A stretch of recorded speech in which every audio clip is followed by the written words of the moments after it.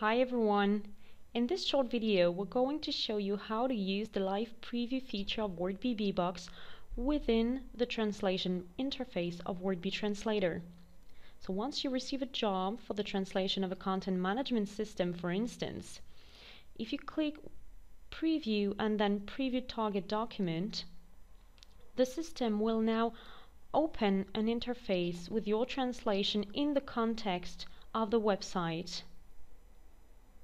This live preview also allows you to switch from different jobs if you're translating different jobs. It also allows you to activate an interactive mode that allows you to modify your translations directly from this preview mode without having to quit this mode and then go back to your translation interface. When you save your changes, you're automatically redirected to the interactive mode in which you can see your changes immediately. Thank you very much for watching this video.